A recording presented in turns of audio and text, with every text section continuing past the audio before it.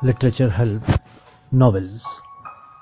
Plot Overview 215. Devdas. Introduction. Devdas by Sharat Chandra was first published in Bengali in 1917. It is a classic romance novel written when the author was only 17 years of age.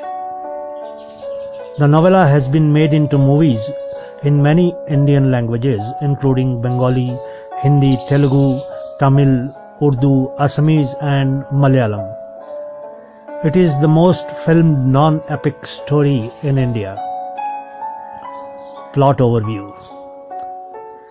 Devdas is a young man from a wealthy Bengali Brahmin family in India in the early 1900s. Parvati, is a young woman from a middle-class Bengali family. The two families lived in a village in Bengal, and Devdas and Paro were childhood friends.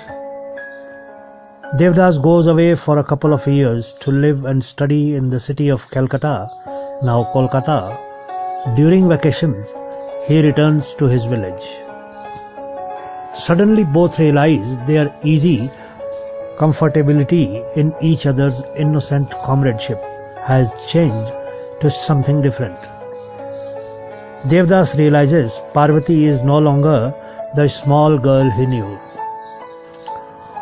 Paro looks forward to their childhood love blossoming into their lifelong journey together in marriage.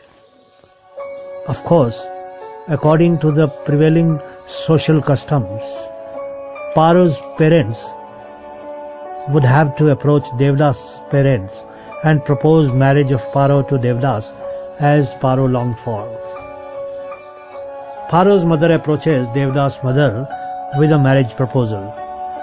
Although Devdas' mother loved Paro very much, she was not so keen on forming an alliance with next-door neighbors.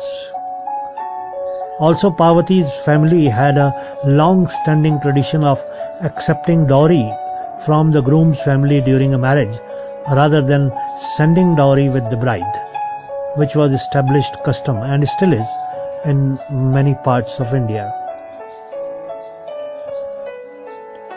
This alternative custom influenced Devdas' mother's decision of not considering Parvati as Devdas' bride, because she considered Paro's family to be trading low-caste family, despite the fact that Parvati, like Devdas, was a Brahmin. The trading label was applied in context of the marriage custom followed by Paro's family. Devdas' father, who also loved the little Paro, did not want Devdas to get married so early in life and was not very keen on the alliance. Paro's father, feeling insulted at the rejection, finds an even richer husband for Paro. When Paro learns of her planned marriage, she stealthily meets Devdas at night, desperately believing that Devdas will accept her hand in marriage. Devdas had never previously considered Paro that way. He feels surprised at Paro's bravery of visiting him alone at night and also feels pained for her. He decides he will tell his father about marrying Paro. Devdas' father disagrees. In a confused state, Devdas then flees to Calcutta, and from there he writes a letter to Paro saying that they were only friends. Within days, however, he realizes that he should have been bolder. He goes back to his village and tells Paro that he is ready to do everything needed to save their love. By now, Paro's marriage plans are in an advanced stage, and she declines going back to Devdas and chides him for his cowardice and vacillation. She makes, however, one request to Devdas that he would return to her before he dies. Devdas vows to do so. Devdas goes back to Calcutta and Paro is married off to the betrothed widower with 3 children. He is an elderly gentleman, a zamindar. He had found his house and home so empty and lusterless after his wife's death that he had decided to remarry. He spent most of his day in pujas and looking after the jamindari. In Calcutta, Devdas's carousing friend Chunnilal introduces him to a courtesan named Chandramukhi. Devdas takes to heavy drinking at Chandramukhi's place, but the courtesan falls in love with him and looks after him. His health deteriorates because of a combination of excessive drinking and despair, a drawn-out form of suicide. Within him, he frequently compares Paro and Chandramukhi.